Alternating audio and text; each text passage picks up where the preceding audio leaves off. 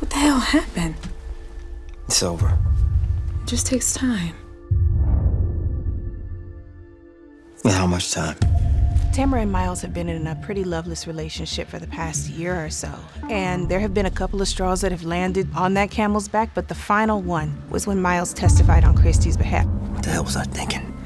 Well, in your mind, you thought you were helping a friend. And now I'm separated from my wife and my son. Miles and Tamara have gone down in flames. So the phoenix in Tamara's life is named Malik. I'm not trying to rush you or anything. I just want to be there for you, any way you need. It was one of those love affairs that kind of organically happened through Tamara and Malik's mother, Gloria's connection in that psych ward in season 3. She was somebody who kind of looked after his mother. He didn't expect it. He came here to conquer and decimate, and he ended up finding some love. And, you know, love changes everything for everybody. Life is short. It's messy.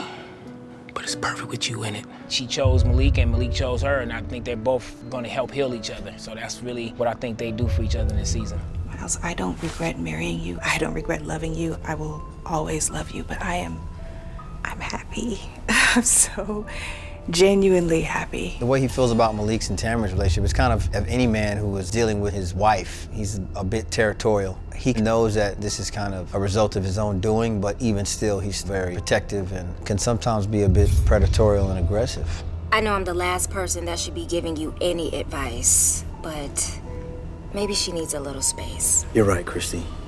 You are the last person that should be giving me any advice. In his calamity of trying to pick up his life, he finds a shoulder to cry on, and it kind of blossoms into something different. It's just not who you would expect, but then again, it's Miles, so you may expect it.